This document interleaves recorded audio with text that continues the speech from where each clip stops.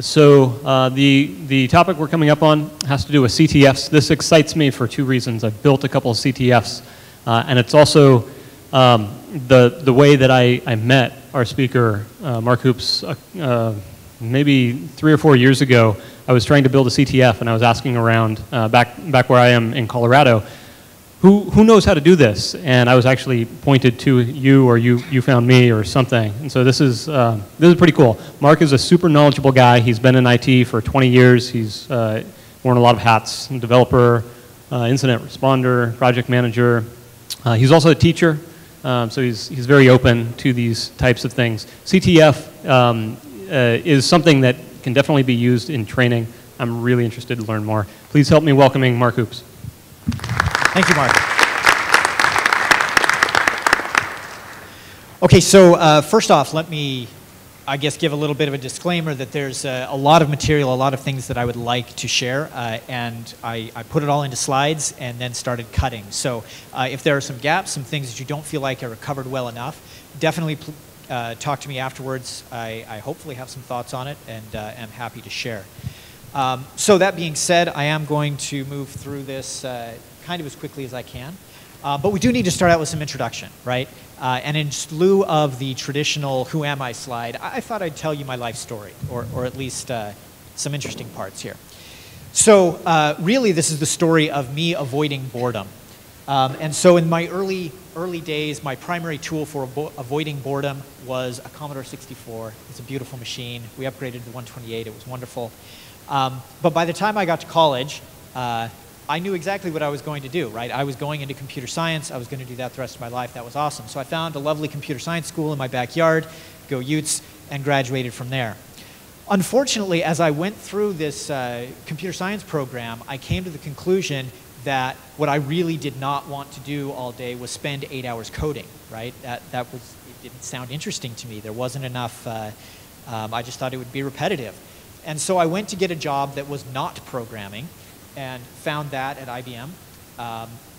But I didn't pick very well, because what I ended up doing was looking at a screen and waiting for things to turn red. When they did so, I called somebody else, right? So this was not my solution to boredom. I moved around within IBM, and I'm going to skip that part. Ultimately, I ended up as a project manager, right? Or kind of a business analyst was my title. And I had my fingers in lots of different pies, but I wasn't really responsible for it. When it came time to solve the technical problem, it wasn't my job, and I was completely bored. So then one day I was looking around trying to find a career shift, and my brother, who has run lead blocker for me through most of my career, comes to me and he says, look, he had made the switch over to security a few years ago. He says, you would love security. And I said, nah, I don't think so. He's like, give me it a shot, right? Like, give me a chance to convince you. And so there happened to be a Capture the Flag event that weekend, right? This was a Friday night. And so I'm like, okay, sure, why not? I'll sit down.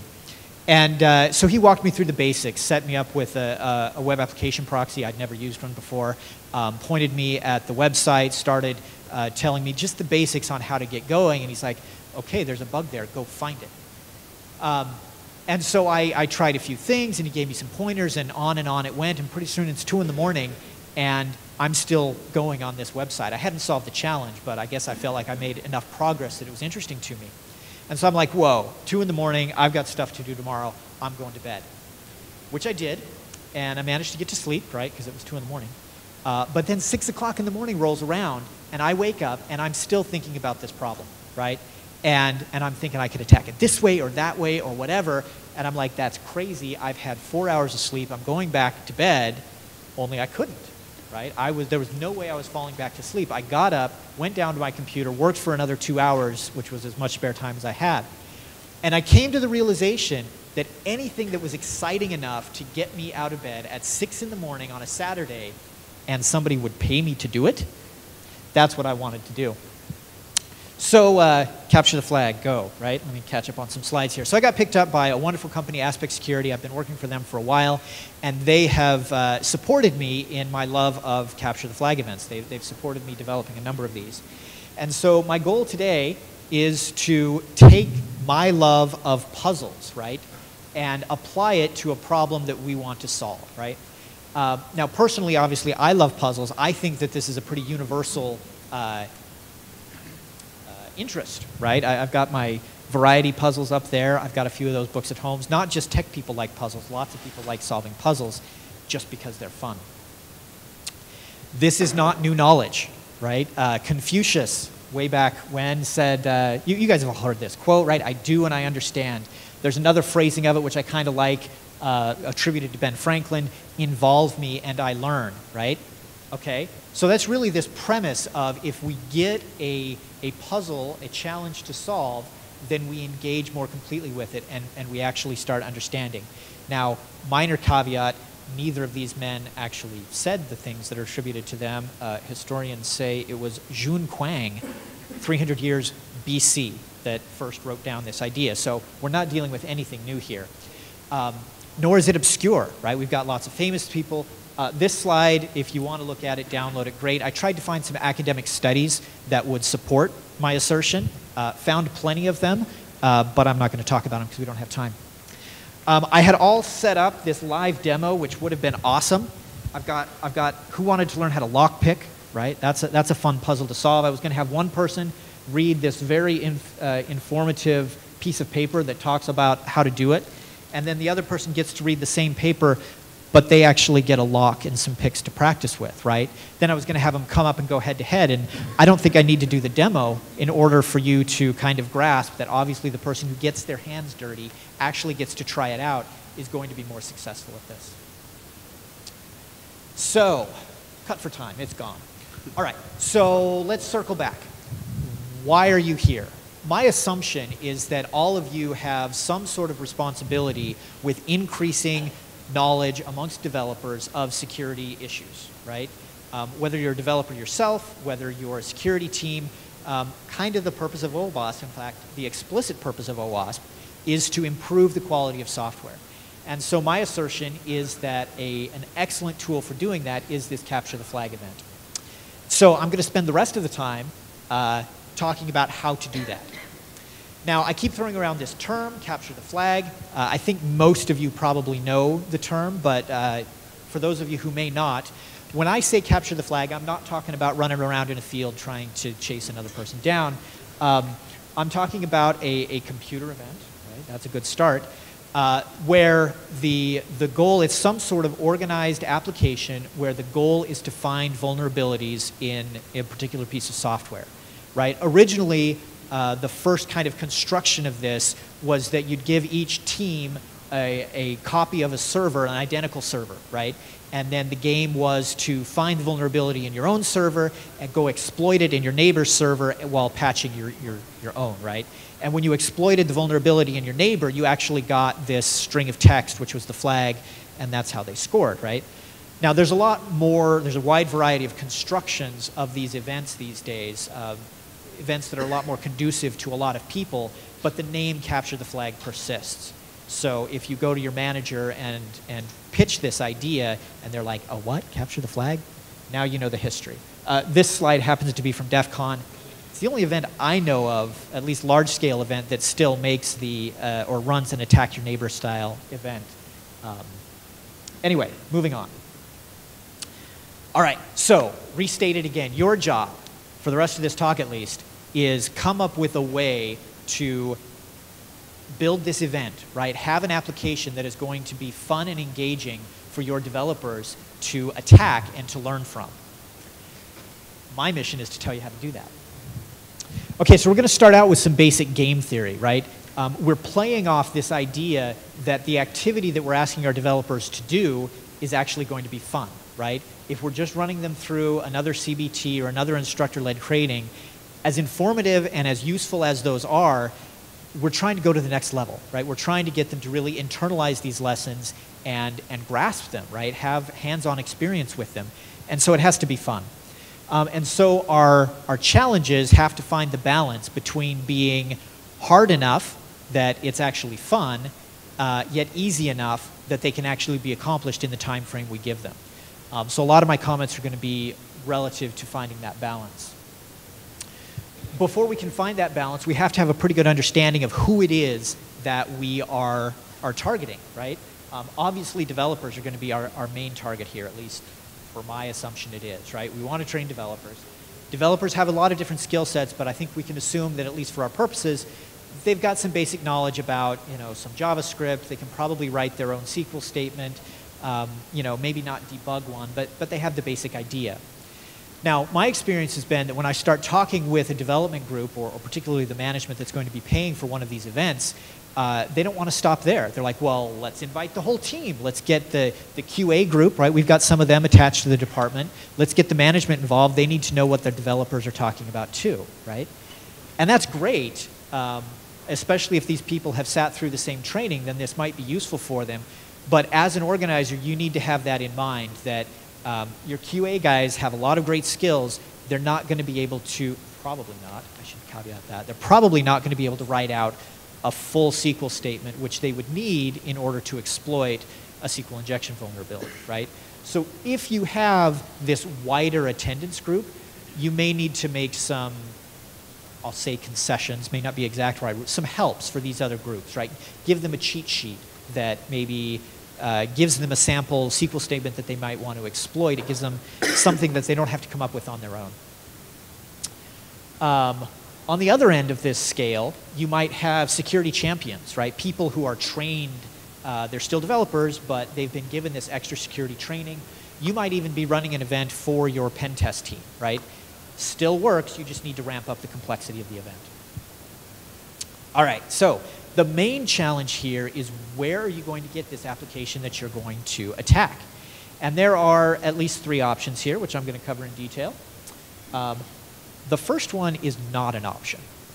Again, just about every time I've talked with a client about running one of these events, somebody brings up the idea, well, why don't we test our own app, right? In a certain line of thinking, that makes perfect sense, right? You want to, if you're going to invest the time in working on an application and having your whole development staff take the day away from coding, why not test your own application and find out what's there? And the reason I throw this one out is it just fails the gaming test, right? For 2 reasons. Number one, it's going to feel to the developers like they're just doing their day job, right? It's not going to generate the excitement that you're looking for. But even more importantly, you, almost by definition, have no idea what kind of vulnerabilities exist in your own software. If you did, you already would have fixed them. And so what you would set up here is basically a completely unknown event where you're going to go out, you're going to look at your nebulous code base, right, however deep you want to go, and you're hoping that you will find something interesting. And to me, that's just, it's a recipe for a disaster in an event. The chances of getting that just right, the balance of something that's hard enough to be interesting but easy enough to actually find is a coin toss at best, right? You're not going to do it. So I would strongly recommend you know ahead of time exactly what the vulnerabilities you expect people to find are. So the other thing that is often a temptation is you're working with a bunch of developers, right? Maybe you are a developer yourself. You can code an application. That's what you do every day. And this can work. But here be dragons, right? Let me tell you a little story. I promise stories in the intro. So I've run a number of events for my own company, right? We have an annual get-together. We get together, or we, all of we're all pen testers, right? We test web applications every day, but we want to extend our own knowledge. And these capture the flag events, we love them as much as anybody else. And so for the first couple years I ran that, I wrote my own application and was reasonably successful. But let me tell you the moment when I decided not to do this again. We were working on an application. The theme of our summit was going to be operating system level attacks, right? We wanted to get beyond the web and actually upload our web shells, or break out of the database to get shell that way. But we had to control that. We had to balance it. And so since we had a lot of Windows people, a lot of Unix people, we thought, well, what we'll do is we'll run it on an operating system that's almost Unix, but not quite. So at least the precompiled tools weren't going to work. Anybody ever heard of Inferno OS? It's derivative of Plan 9, right, which you all are familiar with? Yeah, me neither. But the other guy who I was doing this competition with, he knew about it. He said, it's perfect. It kind of has Unix syntax, but totally different on compiling. Okay, fine, right? So we managed through. We spent, probably 250 hours between us getting this application up and all developed. It was a multi-user dimension. We had a Gopher backend. It was really cool. However, this is where the bad part happened. The night before the competition, like I'd always been running it on my laptop, right? That's where you develop. So we go to deploy it into our environment, and it doesn't work, right? We try to connect to the network, and it's not talking to us. And so we spend literally the whole night up until an hour and a half into the competition trying to figure out why on earth this application that works just fine there is not working on our server. Now, ultimately, it turned out to be a subtle nuance of Limbo, the language you use to program in Inferno, that defaults to localhost, and if you don't provide it a parameter, we didn't know that we needed to provide a parameter, whatever, right? But the point is, if you're writing your own application, you're opening yourself up to a whole lot of work that when we're developing full-blown applications, we expect, right? We expect that we're going to have to do user testing. We expect that we're going to have to do a lot of this other unit testing. But when we're writing a capture the flag event, we tend to overlook that and we don't allocate enough time. So personally, I'm done. I will not write another application unless it's for a convention where these other things won't really work. So we'll see about that. All right, option 2, which I do recommend, not quite as much as option 3, but option 2 is good. Break it yourself, right? There's lots of software, open source software out there where it's already tested, right? People run this, and it's open source, so you can get to the code. And so if you want an SQLi in this application, hopefully your open source developers have been very diligent and they've written all their parameterized queries, but you can go in and unparameterize it. Right? If they're filtering their input, you can take it out, right? So if you start with a working application, it's, for a lot of different vulnerabilities, it's not so hard to back that out and actually introduce the bugs yourself. So again, let's talk about a story. For the year after the Inferno failure, we were backing off. We still wanted to do OS level attacks, but we wanted to focus on a more traditional platform. And so I went out looking for some sort of open source Java application. I decided on a CRM application. It would have lots of sensitive data that would be fun to find. So I did this Google search, and I came up with this application called Hypergate. And as a pen tester, it smelled terrible, right? Just all of these red flags were set off. And I'd like to take a minute to apologize if you know or were a developer on Hypergate. I'm sorry, you did lots of things great, but security was not one of them. So this application had all sorts of extra features built into it, right? It's a client relationship management software. You expect it to track contacts, you know, maybe potential contract value, that kind of stuff. But they had built in an email application, like you could send stuff to each other. It was a file repository. It was a password vault. What does this have to do with a CRM app? So that smelled fishy to me. And then the kicker was it hadn't been updated in, at the time, 3 years. So I dig into this application expecting, like, okay, there's lots of stuff. I should have lots of ways to introduce my own bugs, only to find out I didn't need to do anything, right? The very first page, SQL injection, it was right there. They had made so many mistakes that other than a few configuration things, like I deliberately put the file repository in my web root and a few things like that, like this was just out of the box ready to go. So if you're lucky, you may stumble across one of these and can use that. However, you may not be so lucky, or you may not be a web app pen tester, right? If you're the team lead of a development team, you don't necessarily have the skills to spot those bugs or even to inject them. So what I found with my experience with Hypergate is after I'd gone through and made this great capture the flag event, and I ran it and it was successful and yay, go team, then what, right? I had invested a lot of time into producing this application and I had nothing else to do with it. So I ran it at the local hackerspace. I tried to do some things, but mainly I felt kind of unfulfilled. Now, wouldn't it be nice if, well, I expect a lot of people are in that same boat. They build these things, and then they don't necessarily get all the use out of them they want. But wouldn't it be nice if there was like a directory of a bunch of applications that had vulnerabilities? In fact, maybe they were programmed to have vulnerabilities, and you could just like pull up this list and you could go down and say, hey, I think that's the kind of thing I'd like to have for my capture the flag event. That'd be something OWASP might sponsor, right? So in fact, there is the OWASP, Vulnerable Web Applications Directory Project. You can go out, I don't have the URL up there, but it's easy to find. And it literally is a list of applications that meet different criteria. You can kind of see them across the top there. Can be purely offline applications, online applications, et cetera, right? And it will tell you, hey, this is a mobile application. In fact, I think just last hour somebody introduced a new deliberately vulnerable iPhone application. But you can go through and you can find these applications that are already coded, already tested, and you can basically get a list of the vulnerabilities that you can design your event around. Okay, I've got a couple of quick tips scattered through this. The first one is on format, right? Traditionally, we think of these events as setting up the application and having everybody attack one application, right?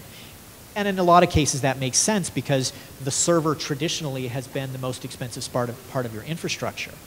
However, with the miracle of cloud technology, it's not so hard to spin up a half a dozen or even 20 copies of your server, right? In fact, a lot of these deliberately vulnerable applications, or at least some of them, you don't download the code at all. You just sign up for an account, it creates your own instance of it, and then you can go and you can create one for each member of your team, and you could all be attacking the same thing. It certainly influences your gameplay, but you could absolutely run an event that way. All right, so we've talked about where you find your large-scale application or how you might construct it. Thought needs to be given to your individual challenges as well. And so there's 3 areas I'd like to hit on that. So the first one, how are your participants going to find this, right? Again, the point I want to make is that as the designer of the event, you need to really think about how this is going to feel to the participants. How fun is it going to be? If they're experienced pen testers, you can pretty much just turn them loose in the environment and say, go for it, right? They should have enough experience to know where to poke. They should see signs of, that looks a little fishy to me. They can probably just do it. But really the use case that we're talking about here is developers. And if you just point a developer at an application and say, find some problems with it, it's going to be challenging, right? My experience would be that they're just going to look at you and go, yeah, well, where do we start? I don't know. And so you need to provide them some sort of breadcrumbs, hence the picture of Gretel or Hansel over there, some direction to where these vulnerabilities lie. Now, that can be an explicit clue, like, hey guys, go look at the email feature. You might find some cross-site scripting there, or better term, I think, JavaScript injection, different discussion. So you can point them that way. You could also, if your application has some pretty strong role-based authentication, you could create a role that only has access to the feature that is vulnerable, right? And kind of keep your developers on Rails that way. There's a couple of different techniques that you can do that, but somehow you need to help your team find the vulnerabilities.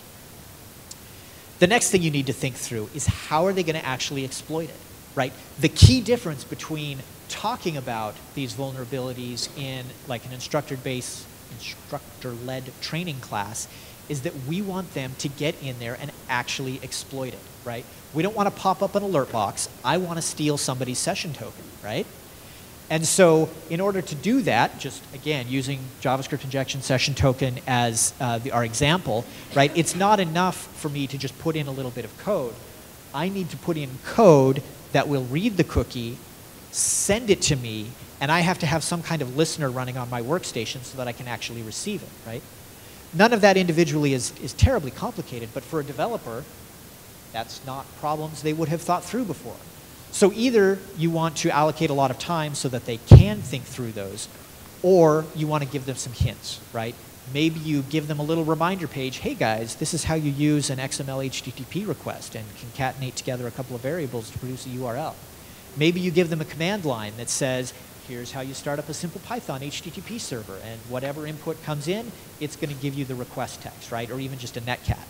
However you want to solve that problem, give them some helps, depending on the complexity of the exploit, so that they're going to be successful in actually landing it and being able to move on to the next step. Another quick tip here, if we're talking about JavaScript injection, one path for gameplay is to exploit your neighbor, right? I want to steal his session token, right? But that can be really hard. That can carry a lot more consequences with it than you may expect. We'll talk about consequences in the next slide. So I find it very useful to set up a bot. And it's the purpose of the bot is to trigger these JavaScript injection vulnerabilities.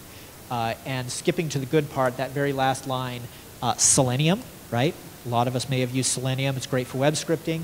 Phantom.js, right? It's a headless browser, but it has the JavaScript engine built in. So it will actually load up the page. It will process all that JavaScript. It won't waste cycles trying to render the page, but it will do all the actions that you need it to in terms of triggering XSS. So that's my pro tip there. All right, last criteria for our individual challenge. What happens when they exploit it, right? Obviously, one is we'd like to somehow give them points, right? So they need to get a flag. Again, falling back to our JavaScript injection vulnerability. If I steal your session token, how does that give me a flag?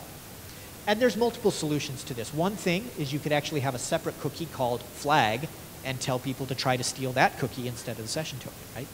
That would be plausible. They'd get a lot of the same benefit out of there. One other thing I like to do is in the application, if there's any way to plant a message for a particular user, whether that be a logon message, whether that be a page that's only displayed to a particular role, somewhere it's usually pretty easy to tuck a message where you have to be user X in order to read it. And then you just make the text of that message, you know, congratulations, you've solved challenge 2, here's your flag, right? So think through that way that if you have a scoring mechanism, you need to, for each challenge, that needs to tie back to some method of scoring. The second thing you need to think about in terms of consequences is what kind of additional privileges did they just gain, right? If I've stolen my victim bot's session, so I'm now logged in under their role, were they admin, right? It's lots of fun. We'd like to be able to let our players get admin in the application. But when they're admin, does that let them reset their neighbor's password? Does it let them completely change the style of the site or disable the function that you wanted to be vulnerable, right? If it gives them too much power, you have to stay away from it. And I will say the ultimate fun to me is getting a shell, right? Probably would be for the developers as well. What can we do on the operating system itself? And that's a great final challenge. But recognize that if they have operating system level access, they're going to be able to read the code. They're going to be able to find all of the other answers and bypass your challenges. So if you have a vulnerability that leads to that level of access, it's got to be at the end, right? You've got to structure it that way. Speaking of structure, right? Once we've got all of our individual challenges, we need to make sure that they flow in a logical path.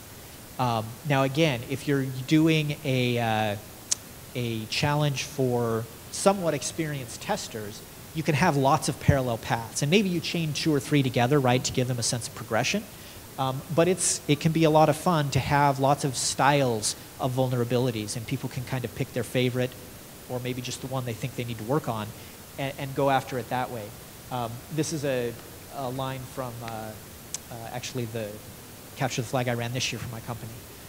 Anyway, the specific vulnerabilities don't matter so much. Just mentally lay them out. How do you expect them to be exploited? Now, if you're doing a Capture the Flag event for a group of developers, again, you might want to approach it a little bit differently. In this case, I put all of the, or at least most of the vulnerabilities linearly. Kind of fun to have some others off to the side that people can work on if they finish one early. But if you arrange them in a progression, ideally one that takes them from no access external web user all the way to, in this case, 2 ways to get shell, that's really fun. That's really satisfying as a participant. The other thing it lets you do is you can insert checkpoints, right?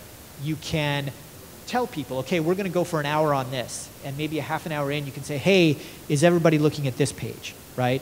Has everybody gotten their JavaScript injection to pop an alert box? Okay, yeah, that's great. Well, how about the next step? Can you have it call home, right?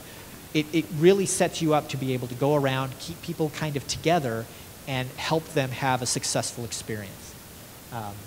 So again, that's definitely a tip. If you're running this for inexperienced users, try to arrange them in some sort of sequential fashion. Unless, of course, you're running Hypergate and there's an unauthorized direct admin page that lets you run arbitrary SQL. That breaks everything. Just saying.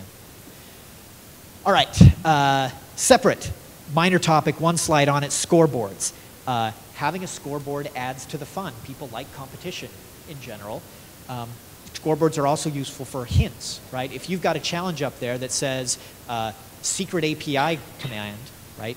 that tells people that I better be going and looking at the API. There's something to be found there. So the scoreboard itself can be used for breadcrumbs. There's a number of different pieces of software out there that work for this. Some of them focus on different types of capture the flag events, like Jeopardy style is one that's common, generally not one that's good for classes. But there are definitely software out there that you can use. This screenshot is from one called CTFD. Other than a 5-minute peruse, it looks like it would be good. I haven't personally run it, but it could be an option. All right, a couple more topics to cover, and we're rounding out on time. Okay, perfect. All right, where are you going to run this event? If you're like me, your first thought is going to be, I'm just going to develop it on my laptop, right? Or install it there and throw it on the corporate Wi-Fi. It'll be fine, right? Everybody has access. Everybody's trusted. You might find that your local IT staff is not so supportive of that plan. Turns out they don't like it so much when you run rogue servers. They don't like it so much when you start launching a bunch of attacks over their network, which hopefully is running an IDS that you've now lit up like a Christmas tree. Right? So your own network is probably not an option. Second option, bring your own infrastructure. I've had a lot of success with rolling out a cheap switch I found on eBay, right? It has a bunch of ports on it. To be honest, it was actually more expensive to buy a whole bunch of network cables that were long enough to reach the corners of the server room or the conference room. That ended up costing me more. But you have this gear for a couple $100. You can be all kitted out to run your own hardwired local network. One other bit, a lot of the laptops, an RJ45 port is just too big to put in a modern laptop, so you may need a supply of USB to Ethernet adapters. The other advantage that this kind of setup has is all of your game traffic is confined, but you can still let your players on the corporate Wi-Fi to Google search something, right? How do I exploit this? What's my syntax there? It helps to be able to have those reference materials. So this is a quick and easy way to get your dual networks going. It works out well. Side note, though, if you're running your own hardwired network, there's no DHCP unless you put it there. So you may want to give that some thought of setting up a quick little DHCP server, maybe a DNS server, whatever infrastructure you want to have available. How about the cloud, right? This was the most glowy, magical picture. I wish I had a sound effect. Ah, the cloud, right? Turns out the cloud is actually a really good, like a capture the flag event files right in that wheelhouse. Temporary infrastructure, we want it up, and then we want to destroy it and burn it to the ground because we don't know what kind of bugs the developers were able to insert in there, right? So the cloud works great for that. The most recent class that was run, and I say was run because my coworker there actually did the running, but he worked up this script. We used Amazon, right? Spins up its own virtual private cloud. We tell it how many students, and for every 10 students, it gives us one target server. This particular client, we're going to talk about workstations in a second, but they wanted that in the cloud too. So it spins up, everybody has their own virtual machine, tools already installed. All we had to do was type a script with a couple of parameters, and it just appears, right? The other nice thing about that is if you get halfway through the game and somebody really borks your application, right, does something unexpected, you just nuke it, stand up a new one, and you're ready to go, right? So even if I'm bringing my own infrastructure, I always run my target servers as some sort of virtual machine, like Vagrant, Puppet, something like that. Really handy, really convenient. And minimal infrastructure costs, right? You can spend some money for your one-time class, but you don't necessarily need to invest in any hardware long-term. Okay, I made an allusion to your players, right? What tools are they going to be using? Option one, starting with the bad ones again, give them a list of software to install, right? You need to install Zap and maybe Hydra and who knows whatever else tools you want to use. That really is problematic. I don't know if any of you have ever run a class like that, but trying to convince people to actually do the prerequisites just doesn't happen. So what you end up doing is you spend the first who knows how long of class trying to get things set up right. Second thing is, again, your corporate IT department, which you may or may not be part of, probably has policies against installing random software. So they might not like some of the tools that you install. A lot of them have a habit of triggering antivirus. So that's not such a good route. I've been a really big fan of using a virtual machine. Kali, there's other options, but I love Kali. They publish their own virtual machine images. They're ready to go. So you can send your participants a link, download VirtualBox or VMware, whatever, download the image ahead of time, and you stand up. Everybody's starting from the same base image, right? So when it comes time to give directions to explain to people how to do something, when you say click on the second icon from the top, it's the second icon from the top for everybody. So it's a really nice starting place. Also, if your developers still didn't do the prerequisites, or your players, you can have a USB drive, and you copy the image over, copy the install file, in 10, 15 minutes you're up and running. So that works really well. Third option, as I already mentioned, a cloud workstation. Exact same thing. You're starting with it from the same starting point, and you can control it ahead of time. Okay, so let's wrap this up, right? I do want to be open about some of the disadvantages listed out there, right? Number one, the cost. This takes some investment in order to come up with one of these events. This isn't something that you can very easily just, download some software. Well, it takes infrastructure around it, right? Even if you do use one of the deliberately vulnerable applications. And so that infrastructure, the time to set this up, there's cost associated with that. Also, you're pulling your developers away from their work for probably a full day, right? There's costs associated with that. That cost is going to be greater than your computer-based training or your instructor-led training, maybe equivalent to instructor-led. But the idea is, in this case, it's something you would do after those other trainings, probably. This is something that we do to drive home the lessons that we've taught there. But it is additional cost. Coverage, another thing I want to talk about, right? In an instructor-led class, I can go through half a dozen, maybe more types of vulnerabilities in a day. In a capture the flag, they're really only going to be able to exploit a handful of those, right? For developers who are new to this, 3. Probably 3 types of vulnerabilities is all you're going to get through. Maybe 4. So you're not going to get the breadth that you get from the other styles of training, but they're really going to understand the mechanics, the ins and outs of those types of vulnerabilities. And then predictability, depending on how you structured your CTF, you don't necessarily know how far they're going to get through, right? Maybe they only get 2 of the 4 vulnerabilities that you hoped they would. However, let's take one more minute and talk about the pros, right? So back to our tactical goals. We're trying to, get our participants, our developers, to really internalize this attack. And I'm hoping that you can imagine the light bulb that goes on in people's heads, right? It's one thing to talk about input validation, right? It's one thing to talk about the importance. Bad things, right? Finger wave. Bad things can happen if you don't sanitize your input, right? But the moment that a developer actually feeds a function the wrong input and completely changes the purpose of that SQL statement, or attacks their neighbor and gets their session cookie, the moment they actually do that themselves, they can never unsee that again, right? Every time they come to a SQL statement, they're always going to look at that and say, could I attack this, right? They know how to do it, and so they're always going to look at that and say, could I do this, right? When their neighbor, who maybe didn't have the benefit of taking the Capture the Flag class, when they write their unparameterized query, they're going to jump all over it and say, not just, it's policy that we don't do it this way. They're going to say, if you write that, I can own your database, right? And so that kind of change in perspective, putting them in the attacker's mindset, is the thing that is going to permanently change the culture around security, right? People are going to stop seeing this as a policy, and they're going to really understand the bad things that can happen as a result. So why run a CTF? I would argue it's the best way to apply the knowledge taught. You're going to extend the skills, and you're going to reinforce that culture. Now, my dream someday is to find a customer who wants to take it to this level.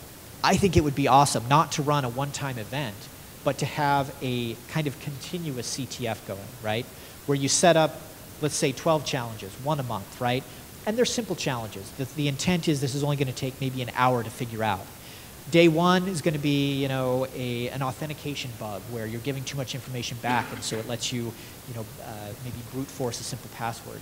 Month two might be, you know, SQL injection, whatever. You spread these out, and you arrange it so that developers do this. You know, maybe you give them an hour a day on Friday. Maybe you just ask them to work it in, and then you throw out gift cards, right?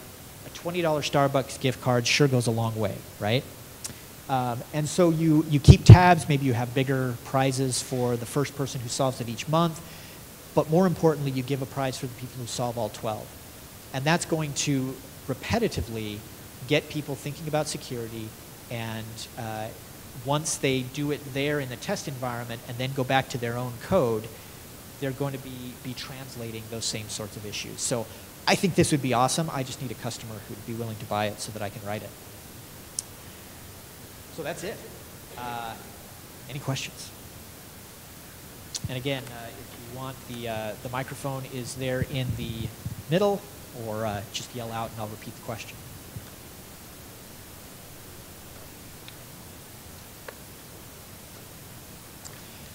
Sure.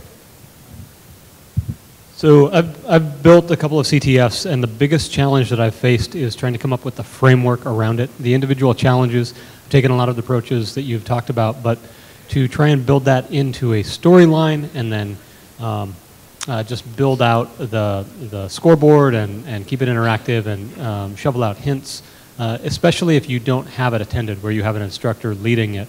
Do you have any thoughts on where to get started in building out the framework around it?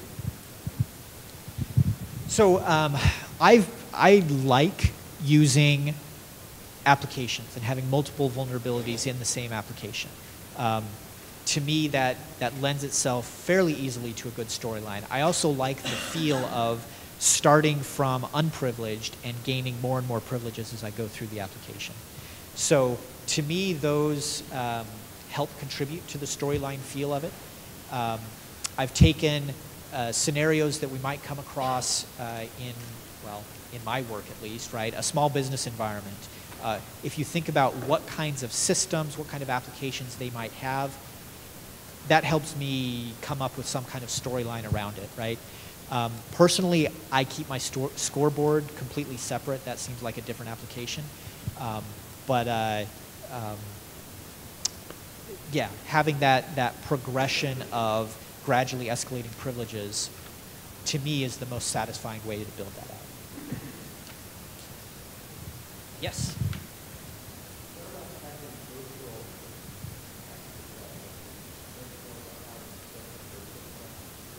So where your participants are scattered out. Right, right. Okay, so the question is how might you run a virtual capture the flag event, right?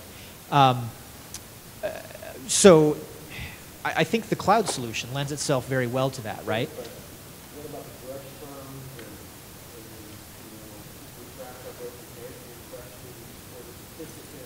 Uh-huh.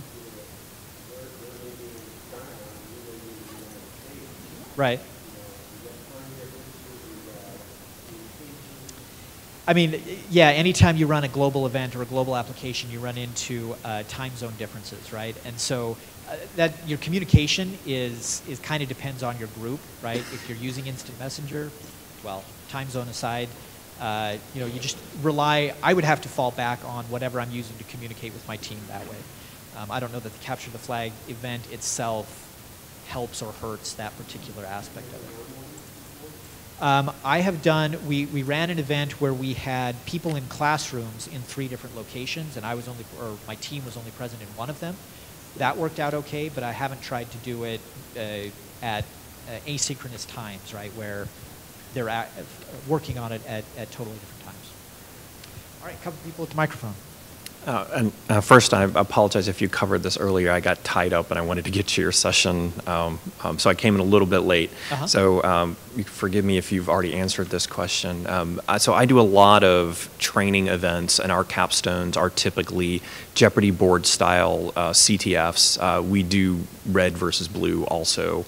Okay. But one of the things I think people struggle with is where to get their own copy of the boards themselves, the scoring boards. Did you cover that? And if not, can you show folks where they might find some?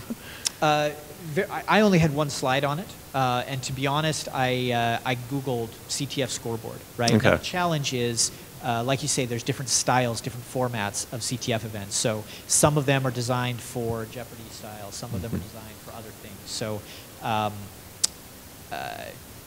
it depends on what style of event you're trying to run. I don't have specific recommendations there. Yeah, I just don't know if there was any open source project. We wrote our own Okay. in the end, but I was curious. There definitely are open source. So I have a screenshot from CTFD, right? And that one is offered as a service, but they also offer you can download the source code and run it yourself. That's kind of their model. Okay. All right, thanks. So an option. Yeah, thank you.